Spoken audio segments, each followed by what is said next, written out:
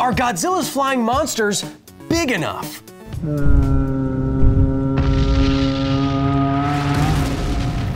As our imaginations, our appetites for cinematic destruction, and our CGI budgets get bigger, so too do our favorite movie monsters. Since his first appearance in 1954, the king of monsters himself, Godzilla, has increased in size almost 60% on the silver screen, forcing all the other kaiju that he battles, especially the flyers, to scale with him.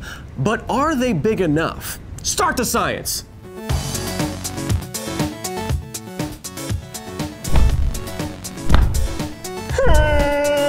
This may seem like a silly question. Beasts like Rodan, Mothra, and Ghidorah are absolutely enormous in the latest Godzilla film. Still, thanks to physics, if there are any kind of realistic constraints on how big Godzilla can get, there would be similar constraints on how big flying monsters should be. Specifically, can we figure out how big their wings should be, how much power it would take just for them to get off the ground, and how much wing flapping would all of that take? It might be the case that these creatures need to be even bigger. First, how do things fly? No matter if you are a tiny fighter jet or a giant flapping wing beast, flight is basically just overcoming two different forces with some forces of your own. Everything on a planet has weight, and so if you just want to get off the ground with wings or engines or what have you, you need to supply a lift force that either cancels out, equals this weight force in the opposite direction, or it exceeds it, or else you will be grounded. The second force you need to overcome is a drag force, which depends on the shape of the object moving through the air, the density of the air, the velocity you're going at, etc. It's kind of like a pulling force acting in the opposite direction that you want to go. What you want to do then is supply some kind of thrust force to cancel out this drag or exceed it, or else you're just going to stay motionless in the air and not go forward or in any direction. What's critical here is that the larger the creature or flying thing, the more mass it will have and the more drag it will experience. And on Earth, with specific gravity and specific air density, this puts a real biological limit on even our best flyers. The beautiful thing about evolution is that even though there are innumerable variables that force animals on Earth to look and act the way that they do, there seems to still be an infinite number of solutions to the problem that is life. Take flight, for example. Flight did not come from a common ancestor. It evolved independently 4 separate times, in birds, in bats, in insects, and in pterosaurs. These animals are obviously very different, but they all converged on a similar solution. For example, they all have wings, and yet bird wings and dragonfly wings operate very differently. Thanks to the variety of evolution, there's a huge range in the size of our flyers. The smallest, a parasitic wasp of the genus Dicapomorpha, I cannot even show you on this scale that you're seeing me on because its wingspan is literally the width of a sheet of paper. Though if you were to zoom in, it would look something like this. Adorable and parasitic. Wow. I would also have a hard time showing you the largest flyer that we know of, a pterosaur from the late Cretaceous period of the name Quetzalcoatlus northropi. It had an amazingly wide wingspan, 11 meters, 36 feet, just 65,000 times wider than the parasitic wasp's wingspan. These two animals seem so very different, and yet they converge. And so we can use the relationships between flyers like this to make real conclusions about, yes, even fictional monsters. Huge again. Obviously, the ginormous flyers in the monsterverse like Ghidorah are much larger than the largest flyers to ever live. I like that 3-head look. Pulling very generally from all the Godzilla canon over the years, we know that these beasts are absolutely ginormous. In the new film, Mothra, for example, has a wingspan over 800 feet wide, and Rodan is half the weight of the dang Titanic. The question we want to ask, though, is this big enough? If we apply the relationships between flyers on Earth, how would Mother Nature actually scale these monsters if they were real creatures? What? Yes, you can still be the king. Yes, I know that 3 heads would be wearing multiple crowns and that would be better. What? I don't, yes, pollen is good. Very, like, 230? I don't know where Bryan Cranston is. I don't know any of these questions. If Godzilla's titans had wings that scaled like all the flyers on Earth, the monsterverse would get even bigger. If we were evaluating planes, everything would be a lot simpler. Planes, like fighter jets, have engines for thrust and fixed wings to provide lift. A flappy flap real animal, though, with each flap changes a number of variables, from wing span to wing area to just the angle of attack of the wings. So things are going to be more complicated than just a simple equation that solves everything. I do not have one of those. What I do have, though, is research. Research like flight and the scaling of flyers in nature. Research like this looks at all the flyers that we know of and tries to relate them to one another and then come up with some kind of empirical relationship to say if one bird was this size, then it should have X variable or X wingspan. So that's what we're gonna do. We're gonna use this real research to resize our monsters to see what actually fits. Let's start with Ghidorah. From observing vertebrate flyers, we know that there is a relationship between the mass of the flyer and how much power is required from their flight muscles just to get their bodies off of the ground. And that relationship looks like this. So for example, if you had a very small bird of just 1/10 of a kilogram, it would take a little less than 1 watt for it to get off the ground in terms of power. And if you had a much, much larger bird at 10 kilograms, it would take around 100 watts of power. 100 watts is around what a light bulb puts out, and it doesn't sound like that much unless you've ever tried to power one by riding on one of those bicycles that makes you really tired.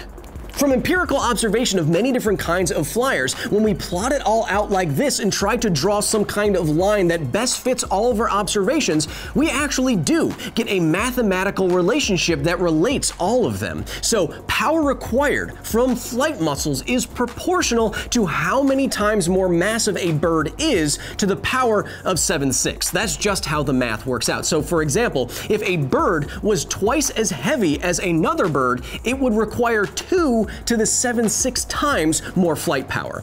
Ghidorah, though, is a lot more than twice as heavy as anything. If we apply this scaling relationship to Ghidorah's tens of thousands of tons, we get a power requirement for its flight muscles just to get off the ground of 12 billion watts, 12 gigawatts, which is just about the same as how much power it takes for a dang space shuttle to get into space. So this is just spectacular sounding enough to make sense. However, rockets and space shuttles use chemical fuel. What would Ghidorah's wings really have to do? The minimum number of flaps a flyer has to make per second in order to stay in the air also scales with mass. For example, a small hummingbird with a very small mass has to flap its wings a lot more frequently than a much larger bird with much larger wing area. Makes sense.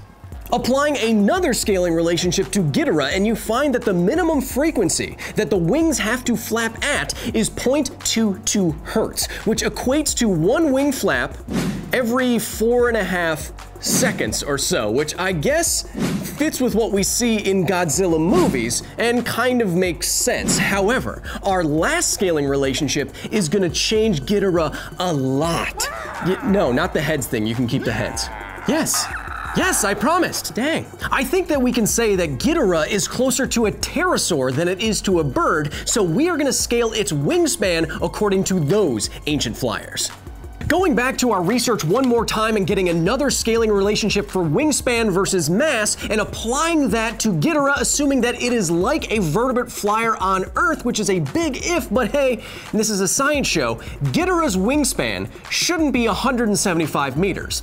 It should be 3,000 meters, 3 kilometers wide. Now remember that Ghidorah is supposed to be a little less than 200 meters tall.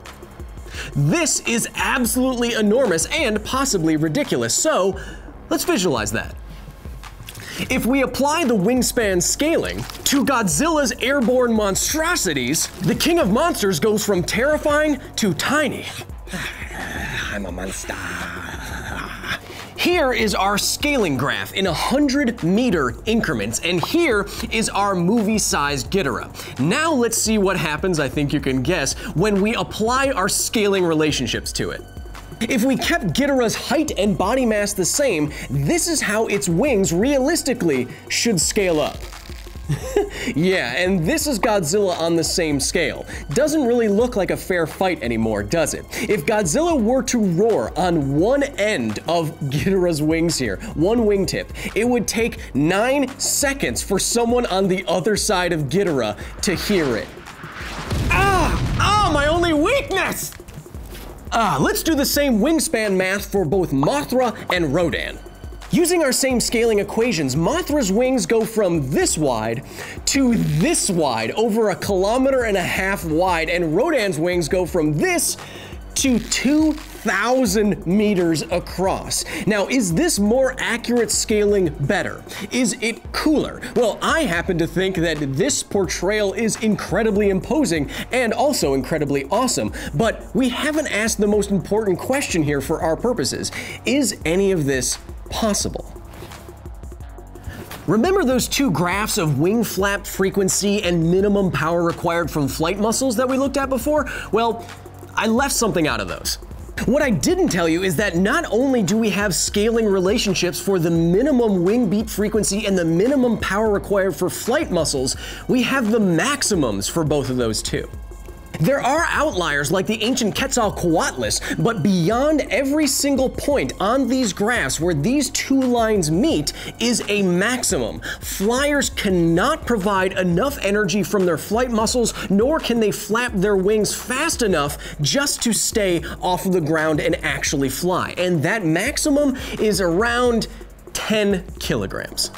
Almost all the flyers on Earth that we know of fit within these small ranges, and in Ghidorah's case, it wouldn't be able to provide 1,000th of the power necessary or 1/10 of the frequency necessary. It is way outside of the range on both of these graphs. So for big movie monsters to fly around, they would need otherworldly muscles that are extraordinarily efficient.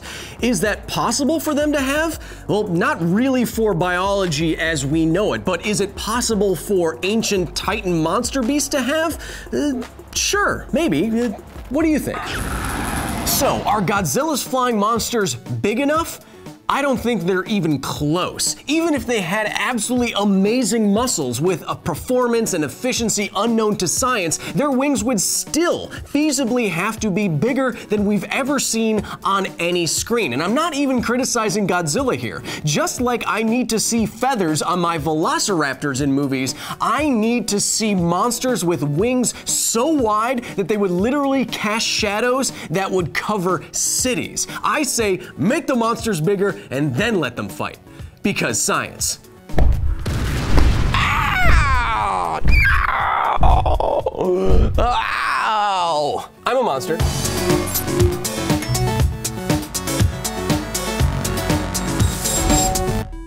And there's a bigger problem with this whole thing, that if you do not assume that the muscles of these flying monsters are already absolutely amazing and like nothing on Earth, they're still not going to get off the ground, because if you add more muscle to shrink their wing size or what have you, that adds more weight, which means they need a bigger wing size, which adds more weight, which means more muscle, which means more wing size, which means, so it's a kind of a loop, and rockets deal with the same thing. How much fuel do you need to add per thrust? Well, that adds more weight, which means you need more thrust, which means more fuel. So there's an equation that forces these animals to become absolutely huge unless their muscles are something amazing, or I don't know, they're, you know, from space or something. Thank you so much for watching, Max. If you want more of me, or if you want to suggest ideas for future episodes, you can go here to these handles and do just that. Also, our first expansion show, Because Space, has the first 2 episodes now live, one with Archer himself in it. Yeah, you're gonna wanna check those out. Thanks again.